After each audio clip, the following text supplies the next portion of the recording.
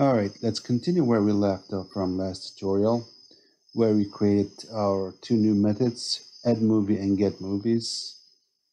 And in both of these methods, we introduced our C# object and mapped it to our XML file so we can interact with the file using a C# class or object.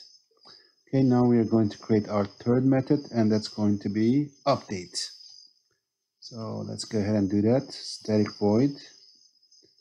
And let's call this update movie title. Okay. Inside here, the parentheses, I like to pass in two pieces of information. One of them is going to be ID, which we are going to use to find the movie. And the other one is the new title. So let's go string ID and string new title. Okay. So as usual, we are going to use this line of code to load the file. And then we're going to look for that file. Look for our movie we want to update. So let's create a new variable. I'm going to call this target TGT for short, target movie equals xdoc dot root dot descendants, and we are looking for the movies, all the movies. We're going to look through all the movie elements, and we want to get the first or default and pass a lambda expression here. The one that has an ID of which is an attribute, ID of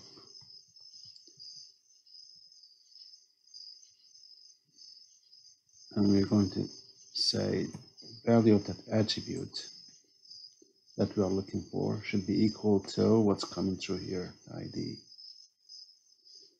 Okay. So let me actually run this and see what we get. And of course, I didn't call the method.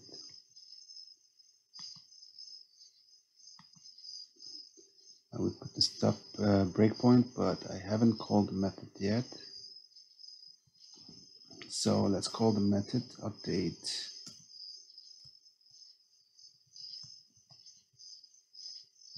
movie title. So I'm going to pass in an ID of 4, and then new title. I want the new title to be Step Brothers. I want to change that to an Ice Age.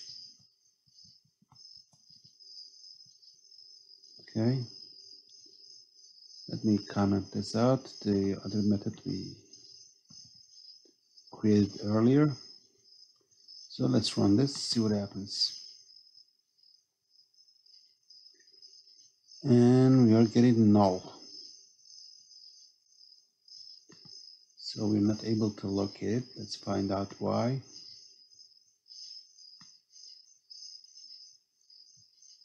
Oh, a little typo here.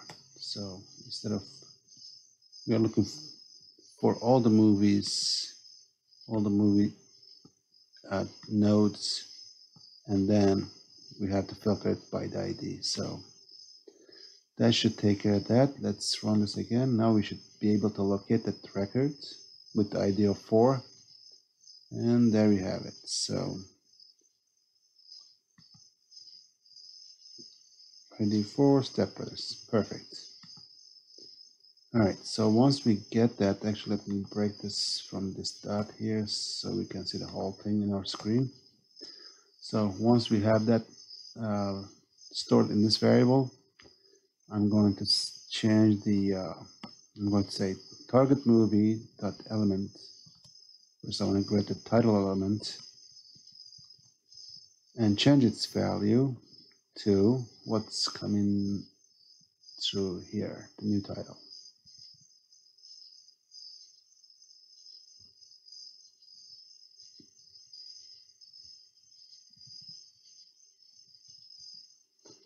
Okay, so that should take care of that. And let's finally save it.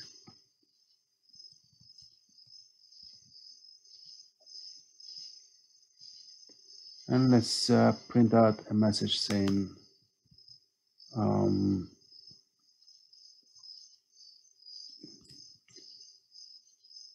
record was updated. Okay. So, okay, we are passing number 4 as ID. We're going to locate that ID and change the title of that movie to Ice Age. So right now we have Step Brothers. Let's run this and see what happens. Okay, went through fine. And let's say yes to all changes. Let's look at our file. And Ice Age is right here.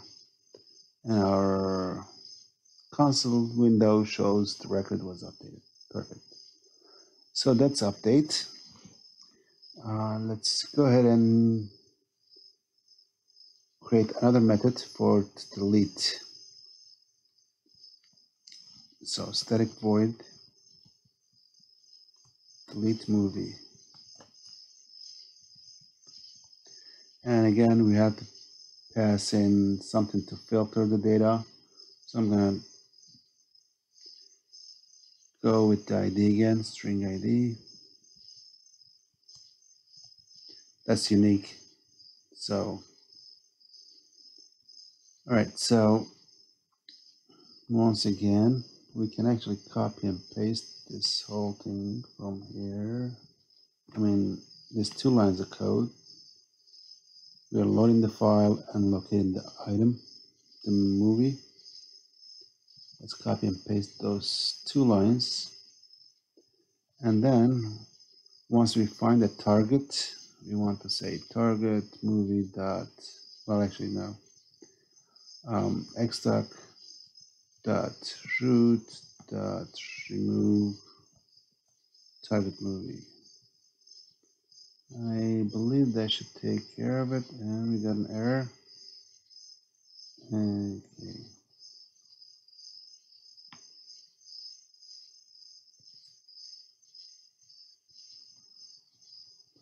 I think we can just say tgt dot remove. Let's revisit our previous delete method. And yes, actually that's it. So we can tell the element to remove itself. And then we need to save the file, XML file.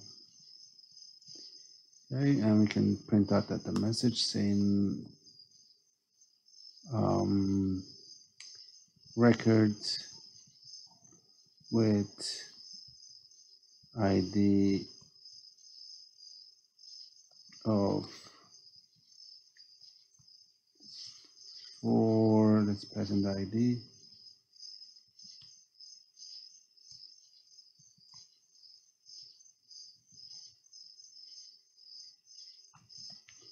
was deleted.